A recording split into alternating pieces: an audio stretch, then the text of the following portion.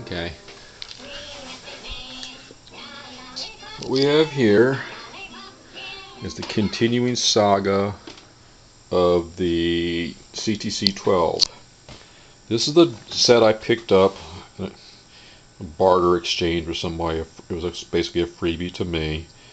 And this is the one that did not have any flyback at all when I got it, as though the last tech that worked on it pulled the flyback, and then that was the end of that.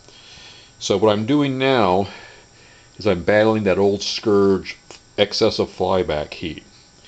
So in my attempts to fight that, and I've done everything that you're supposed to do legitimately. I've switched it to the low power tap on the power transformer.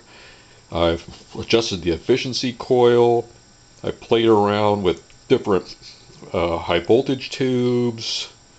I've set the regulator current, got the high voltage set right. Everything I do in order to try to get the current as low in the flyback as possible, and it still gets hot. Now, let's move around to the back. I'll show you what I'm doing right now. Okay. Get my headlight aimed here. Here you can see I've got the case on it, the flyback cover, I should say, right here. Now, I removed the metal top. I didn't damage it, I just popped off the rivet that holds the metal top down. I've replaced it with this piece of cardboard, which has a vent hole on the top and a small muffin fan. What you can't see in here right now, if it works I'll show you later, but down inside here I've got a small plenum that goes down that gets the air from this fan past the high voltage rectifier tube, which is right here. I mean a regulator tube, which is right here. I don't want to heat the air if it's going down, and it directs the air downward down the shaft like an elevator shaft, and then points out towards the flyback. I've got it currently just using a little 9-volt battery powering it up, so we'll see how this works out. If this works, I mean, well, I'll know, because if I just put the flyback cage on as is with the correct top and everything, that flyback gets upwards of 180, 190 degrees. Wax starts dripping out, the whole tire gets kind of soft, it'll start to move around. If you know, it's just, and maybe they always do that, I don't know, but in this day and age you really can't afford to be smoking flybacks because they're just hard to come by. So I figure a little ounce of prevention here is definitely worth the pound of cure. But anyway, so I've got that little muffin fan. I've already tested it by aiming the muffin fan right on the flyback with this cage, with this cover off, and it's great. I mean, it doesn't exceed 100 degrees, and so if I can at least get that kind of performance, I'll be very happy. I did try running it without the cage at all, just take this off, and after about an hour, hour and a half, you're up to around 150 degrees F, which is better than 200, but it's still hot, and I don't really like doing that. And I don't have any of the X-ray protection from the cage. Not that I'm really too worried about that. If this works out, excuse me, I might sneeze here. If this works out, I will duplicate all this. Excuse me. I'll duplicate all this stuff you see right here. Get this headband on. All this stuff you see here will be done in metal, and what I'll do is I'll put a top cap over that hole. I want to have the ventilation hole come out.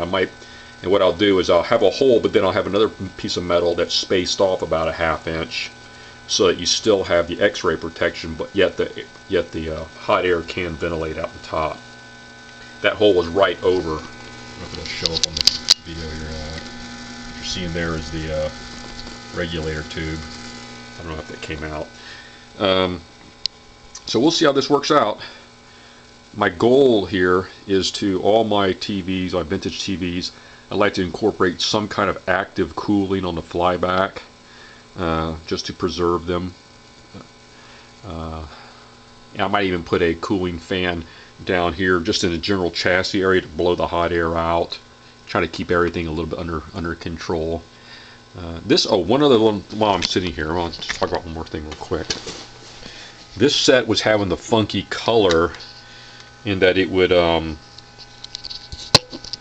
you would see on a blue sky it'd be split horizontally. You'd see blue and green, or you see a red apple, and that red apple would start out red, and top half of it would be red, the bottom half would be purple. All kinds of weirdness is going on with the color, and it seemed as though the tint was changing with each line, so you'd have a few lines of one color. Anyway, I ended up figuring that it had to have something to do with the reference oscillator. That's a 3.5 megahertz oscillator inside that can. That's the detector, the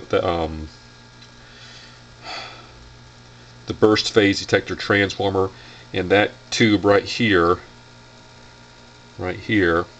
is the burst amp.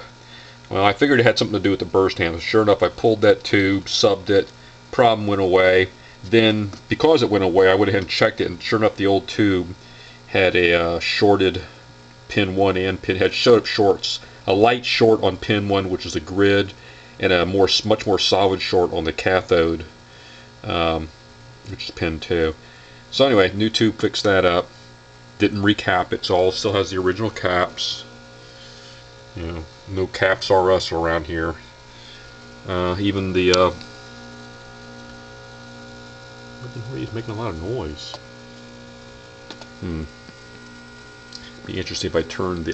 One thing I want to do is I want to turn the power off and see if the sound of that fan changes, because I know that when I get these fans close to the RF energy from the flyback, it definitely affects them. It slows them down for some reason. Anyway, so we're going to come back to this. I'm just going to let this thing run for a full 2 hours, and then I'm going to take the pull this. Well, I'll probably pull it off at the 1 hour mark just to make sure I'm not toasting anything in there, and see what kind of temperature I have. And if it's okay, I'll just put it right back on again, and see if I can go for at least 2 hours. I mean, ideally, I'd like to be able to run this thing all day and have that flyback not get more than 100 degrees, but we'll see how that goes. If this works out, what I'll do is in lieu of this 9-volt battery, is I'll just build a little rectifier and a filter cap, and just make a little DC source by tapping off a filament lead. I can probably grab a filament lead off of the right off of this tuner.